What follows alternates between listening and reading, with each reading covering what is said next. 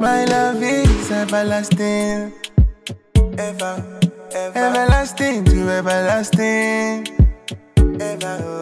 Girl, you make me upgrade my tactics. Hello guys, welcome to Boxing Block Center, the home of Nigerian African boxing. And please, if you're new to the channel, make sure you click the like and of course the subscribe button right now. And also go to the notification bell icon, click it and select all, so I don't open new banger, new exclusive video, will definitely be notified. Let's talk about our brother FA, the one and only, the silent roller, the Nigerian nightmare Ajagba, and of course his fight tonight. Ajagba fights a very interesting guy. He's fighting a very interesting fighter in Guido Vianello. A guy with 14 fights in total, 12 wins, 10 knockouts, 1 loss, and 1 draw. Now, Guido Vianello is of course stablemate of Ajagba. I think he's signed to Top Rank as well. Well built by the promotion. Ajagba is on the comeback rise. After the performance against Franz Sanchez, we know what happened in that fight. Ajagba might have not been ready for that version of Franz Sanchez, because my opinion of Franz Sanchez for the first few rounds wasn't ready to was very, he was scared of being hit by Ajagba. But as soon as he figured out a little bit of Ajagba's game, he began to time Ajagba better and stuff like that. I think that fight deserves a rematch. Ajagba, that's a fight he can win. My opinion of Franz Sanchez is nothing special. Good thing is fighting on the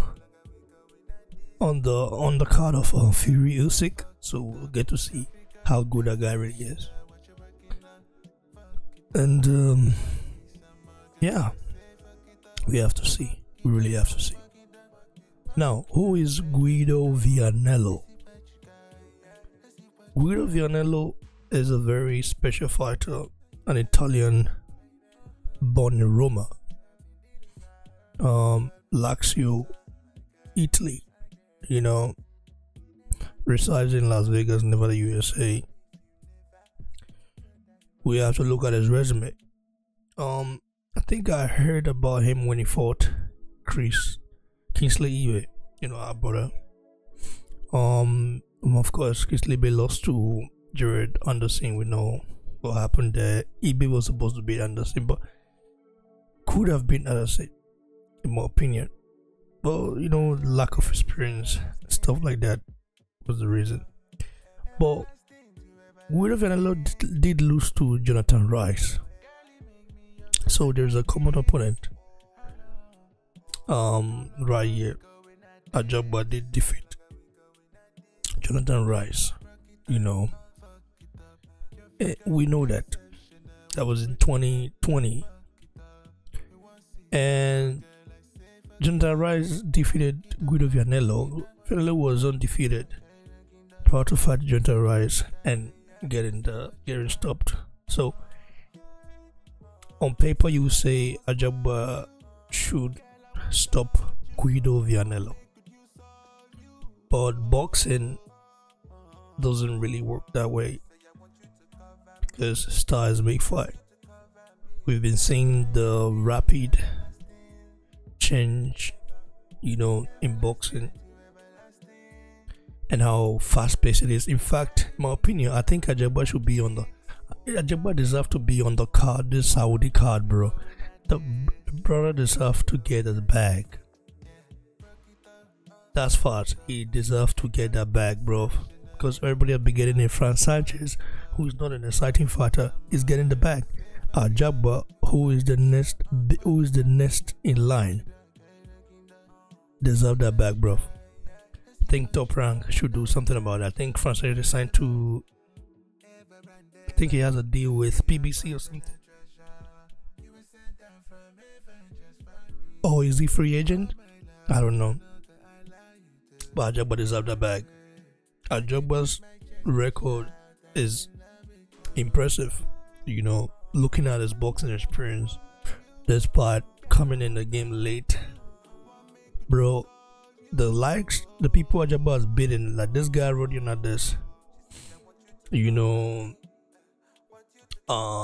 Curtis Harper, the guy basically, could disqualify because he got scared of Ajagba. He did beat Nick Jones undefeated. Okay, Amir Mansour stopped him in his corner. Michael Valish, that was easy work for Ajagba. Ali Demirzen, an Olympian, Ajagba gave him his first ever loss. And Ali Demirzen is now 17 and 1. 17 wins, 1 loss.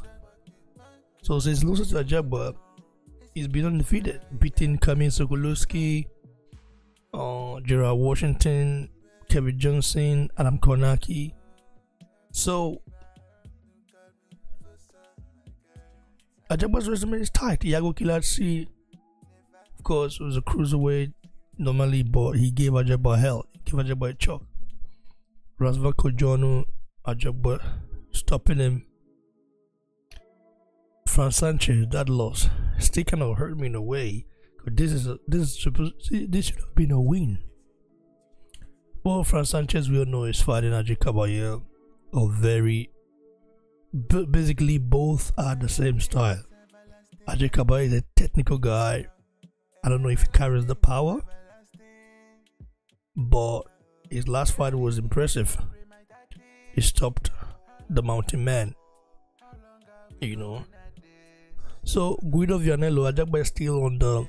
Looking at Ajagba's resume, since losing to Fran Sanchez, he's fought Joseph Damos, Stephen Shaw, Zhang Kozobuski. We know about this guy who was undefeated, but by the way, Ajagba got a revenge on him. Zhang Kozobuski did beat Honor de Warime, the Godzilla, but Ajagba got revenge. Joseph Goodhall, and now fighting Guido Vianello. So looking at it, Ajagba has had 4 wins. Has added 4 wins to his resume since losing to Fran Sanchez. I'm not overlooking tonight's fight. Because easy to overlook it. You say Stars may fight the guy that Ajagba beat with Vianello, but that doesn't really work that way. But Ajagba should win this fight and then move to the bigger things. Because Ajagba should be way more bigger than this. He knows this already anyway. And I would say, has he been active enough? Well, he fought twice, 3 times in 2023. He needs to be active this year, more active. The big fights has to come. So, my prediction for this fight, I can say, yeah, Ajagba wins. How he wins? I think he knocked Guido Vianello out. Guido Vianello is a tricky guy. You know, he sometimes switches stance. You know, yeah, he's orthodox, but he fights a very different way. You know, that Italian style is very different. Ajagba might be used to those kind of style, but still never to underestimate Guido Vianello, because Vianello might not be in Ajagba's level, but he's an heavyweight and he's dangerous. So it's gonna be an exciting fight. What do you guys make of this fight right here? Your thoughts below. Like the video, subscribe. I'll be right here to update you on the fight, and I can't wait to watch this fight. God bless you. Cheers.